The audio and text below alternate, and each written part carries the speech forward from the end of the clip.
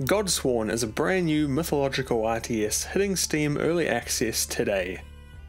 It channels classics like Warcraft 3 and Age of Mythology to create a new spin on classic mechanics and gameplay styles. And while there's definitely some fairly obvious inspiration here, Godsworn does a lot to distinguish itself from real-time strategy games, both old and new. As mentioned, it's in early access today, a few hours after this video goes live, and it's available for a price of $29.99 US.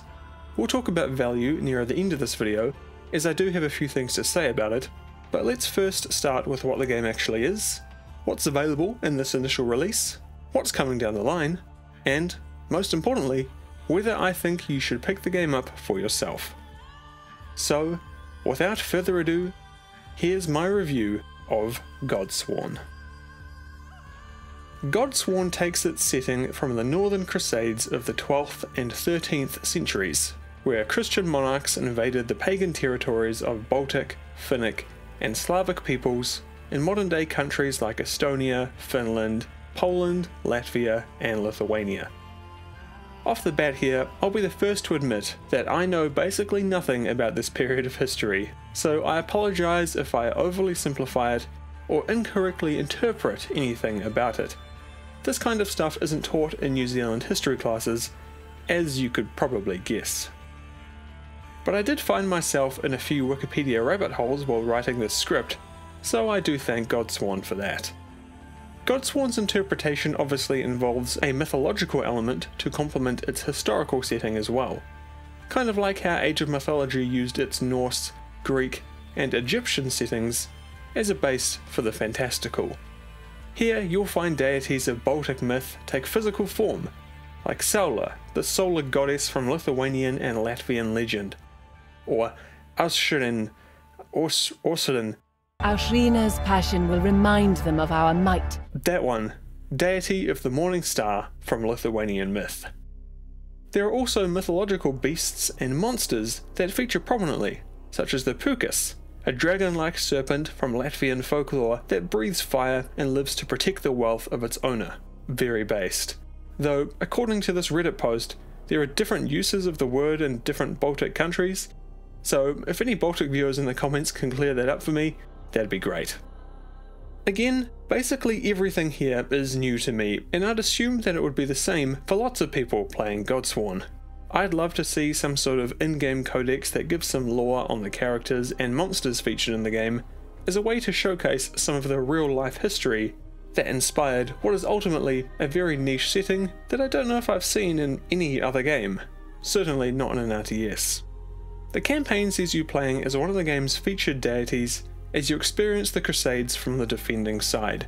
It features full voice acting, simple but effective in-game cutscenes, and the option to be played in co-op with your friend taking a deity of their own.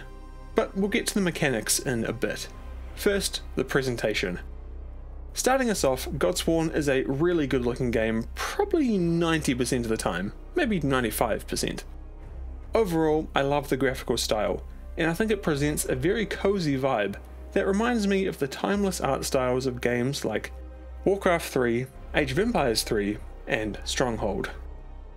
It's not insanely detailed or pushing the industry forward with innovative technologies or real-time ray tracing or whatever, but it's very cohesive, has great readability, and fits the setting and themes of the game very well. The standouts for me visually are the hero designs and the buildings, of all things.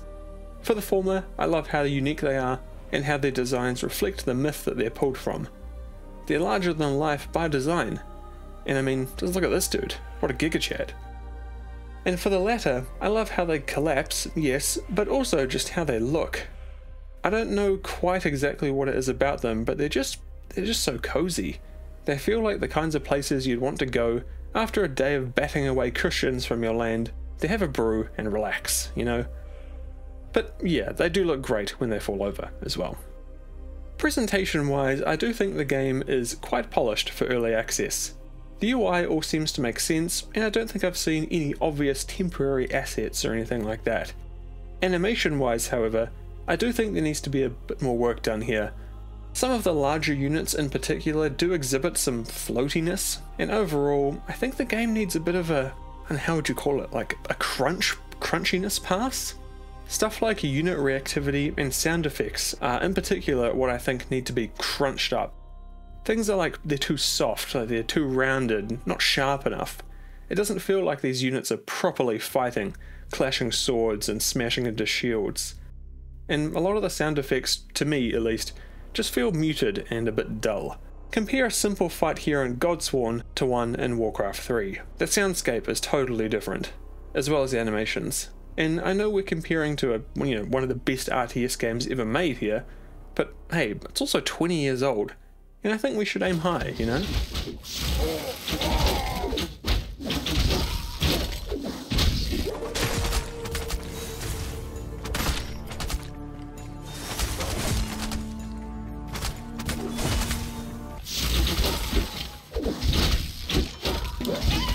I'm sure you see what I mean here. It's nothing that can't be worked on, but I do think it's an important thing for the devs to look at throughout the early access period. It's critical that fights feel lively, visceral, and impactful. And right now, that's probably the biggest thing that makes it obvious that Godsworn is an indie game developed by just 2 people. Bet you didn't realize that, huh? Because yeah, on all other fronts, Godsworn certainly gives the impression that it's a game with a much higher budget and a much larger development team. The core gameplay of Godsworn imitates classic real-time strategy and will instantly be familiar to anyone who's been around the block once or twice. The goals are as follows: gather resources to expand your base and train units, progress through unit upgrades to increase the strength of your armies, and level up your hero to unlock more powerful abilities to help turn the tide of battle. Very Warcraft 3-like. But as I alluded to earlier, there's a lot of mechanics here that differ from what you're used to, and I dare say they help to make Godsworn feel quite different to play in the moment, despite overall featuring a lot of similarities to games that you've played before. Let's start with your shrine. This acts as your home base, where worshippers come to pray and generate faith, one of Godsworn's 4 resources. Worshippers come on a timer, and there's a limited amount on the number of them that you can have at any one time, so you can't just spam out villagers like in most other RTS games. You'll need to manage your available worshippers as they arrive to keep your village going by building new buildings and gathering the game's 3 other resources. Thankfully, there are some helpful mechanics that help to make this a smooth process, such as how any idle villagers will quickly begin generating faith back at the shrine, and how you can easily assign villagers to specific tasks by clicking the UI icons. Like here, when I can build these towers way quicker by assigning 5 people to do the work in just a couple of clicks. A lot of this base level stuff is managed by the game, which is a cool idea. Resources are gathered by building structures around things like berry bushes for food, forests for wood, and copper for wealth, among others. Once the building is up, a worshipper will be assigned to it and will generate an amount of that resource per tick. If you want to increase the amount, simply assign a second worshipper, or pay for the research to either increase the base resource number or add a new worker slot. Things do vary between the factions, but the core ideas are pretty much the same across all of them. Speaking of, there are 4 heroes to choose from right now, with 3 of them falling into the pagan mythology and 1 into the Christian mythology. There's planned to be 8 total by the time 1.0 rolls around, so I'm hopeful that we get a 3rd distinct group to go alongside the 2 that we have already. Choosing a hero determines a few things. It changes your available buildings and units, while also coming with a selection of 10 abilities that you unlock as you level up your hero, who takes physical form on the battlefield. Leveling your hero is done via combat, which, like Warcraft 3, can start with fighting creep mobs across the map. Taking out these mobs also comes with its own benefits, like instantly providing a new worshipper to join you. Creeps can only get you so far though, and after a few levels, you'll be getting more abilities by fighting the enemy.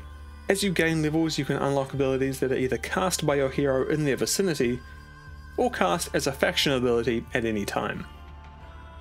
These range from things like area of effect damage, healing casts, spawning towers, spawning units, and more, you get the idea.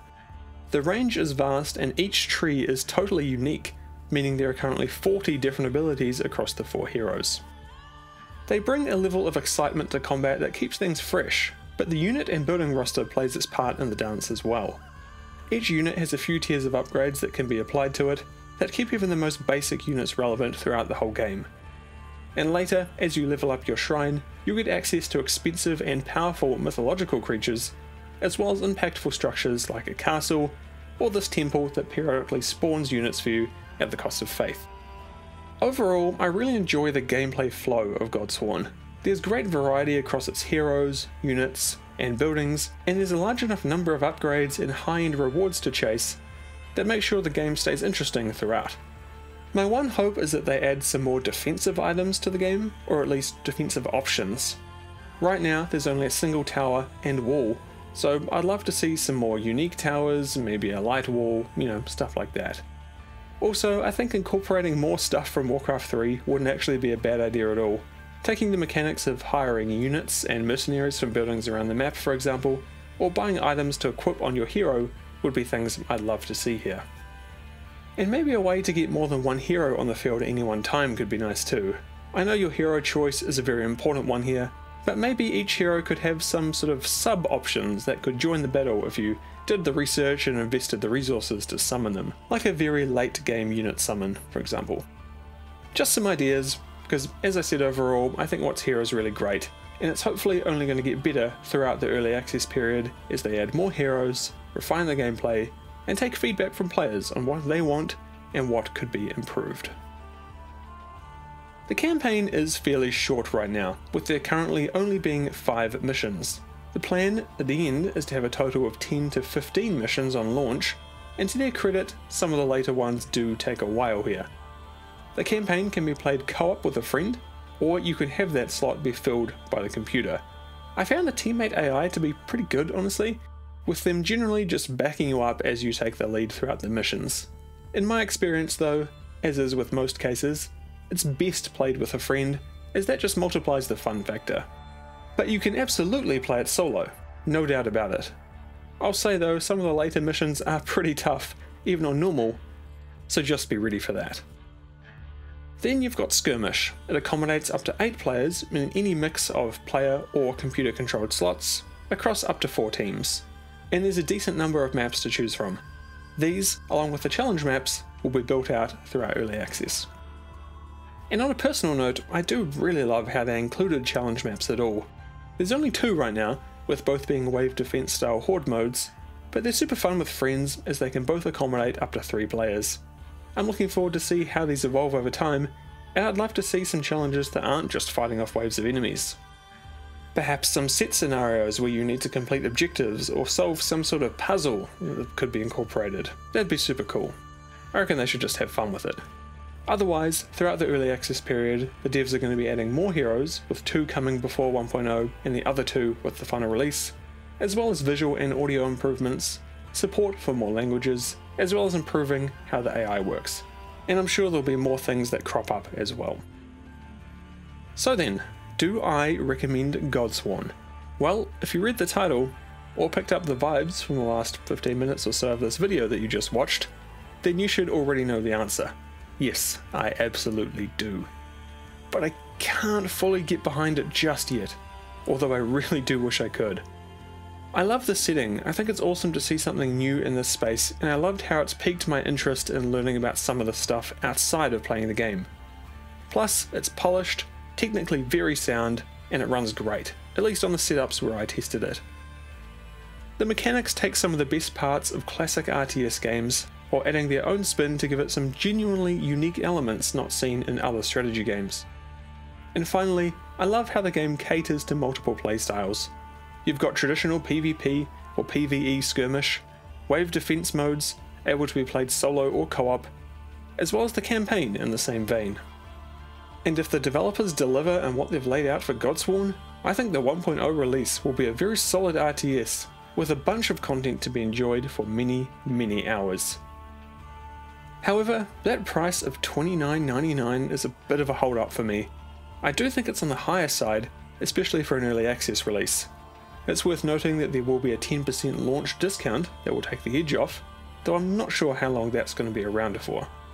Maybe it could launch into 1.0 at a $30 price point, but right now I would expect to pay closer to $20 for the amount of content included, as well as the fact that this is the studio's first game and they have no track record they can point to give buyers confidence that they will fulfill their promises and actually ship this thing in the year or so time frame they've given on their Steam page. Now, full transparency. Personally, I do think they'll do what they say and deliver a complete game, and all my interactions with the devs have been nothing but positive, with them being more than happy to answer all of my nagging questions, and even provided me a second review key for me to test co-op, which was much appreciated. They're also pretty clear in their position that if you don't think there's enough content yet, or want to experience the game in full once it comes out, then you should just wait for the full release, and I definitely respect that move. It'll be up to you to decide if that price point is too high for now, or if you'd rather just wait for a decent sale or a final 1.0 release. Remember, at the end of the day, early access is meant to be a way to support a game's development and get in on the ground floor, so keep that in mind when making a purchase decision of any pre-release game, not just this one. But if you're happy to pay the asking price, you vibe with the setting, and based on what you've seen, think this kind of gameplay and visual style is up your alley, then I can guarantee you that you definitely will not be dissatisfied with Godsworn. Let me know in the comments what you think about the price, and if you do play it, I would love to hear your thoughts. Besides the obvious answers, what old school classic RTS do you think deserves a modern sequel or continuation? I think a proper 2D sequel to the original Stronghold is a great choice, and out of everything, it's probably one of the most likely that could possibly happen. I'd just love to see some factions, skirmish multiplayer, more units, more everything. How would you implement drones or drone warfare in an RTS game? Would they fly around autonomously or be called in? And would you like to set their orders like formations or defense attack protocols? That's an interesting question. I think if I had to implement them, I would do some sort of set them to patrol an area and then give them behaviors, kind of like in Dark Reign.